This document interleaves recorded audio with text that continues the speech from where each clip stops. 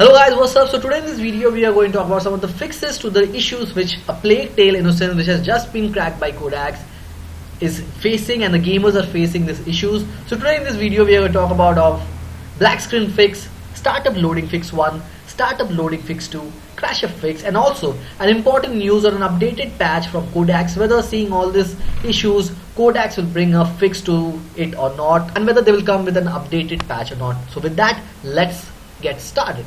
Now before that, there are some preconditions before installing this game. Make sure your internet as well as your antivirus is turned off, as because during installation, if these two things are on, they can block some of the files. So make sure these two things are off before installing the game. Let's move into the first fix, which is the black screen fix. Now if you're experiencing a black screen fix, go to documents, my games, a Plague Tale Innocence. You will find a file named engine settings. Now what do you have to do with that? Open the file in Notepad or Notepad++ and look for post process, and under it will be all of the effect implemented in the game along with their values.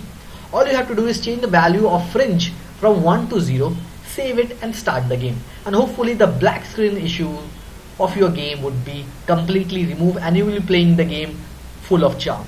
Now with that, let's move ahead to our startup and loading fix 1, which is here. Right click on the taskbar at the bottom of your screen, switch to the services tab in the top, look for table input service, which is very important. Make sure you look for table input service, right click on it and disable it.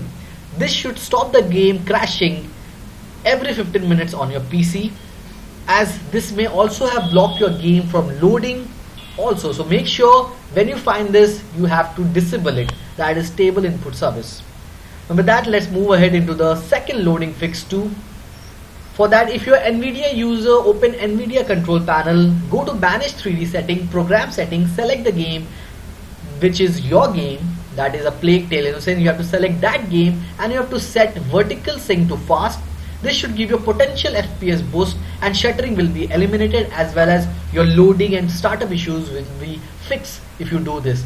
Now you're thinking that if you have AMD graphics card, what you can do? Now the control settings are same in AMD also, so go to the AMD control panel and you can definitely find a 3D setting there, and you can do the similar thing in AMD graphics card also. So hopefully by this your setup loading issue will be temporarily or permanently fixed.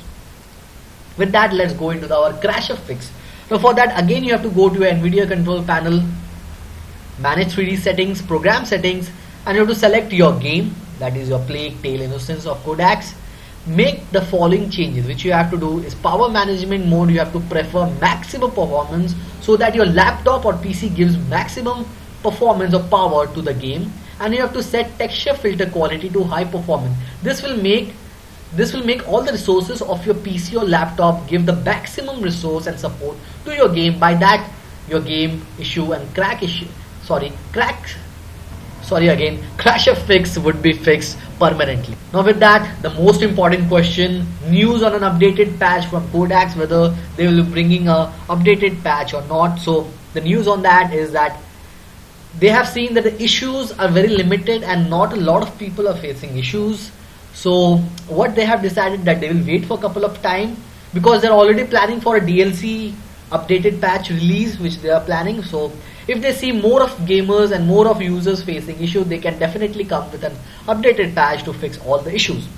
So this was regarding the errors and issue fixes which we talked about. If I missed any issues, do comment below and I will be there to help you.